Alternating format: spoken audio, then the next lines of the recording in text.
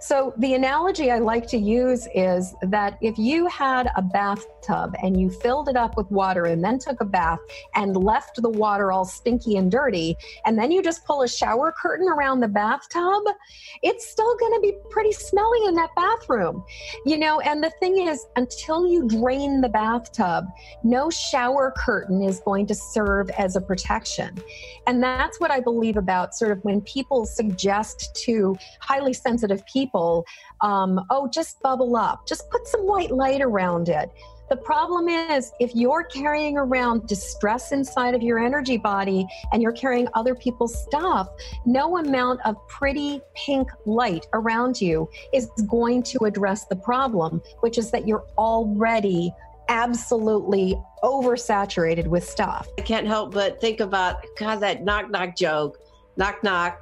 Who's there? Dwayne. Dwayne who? Dwayne the bathtub, I'm drowning.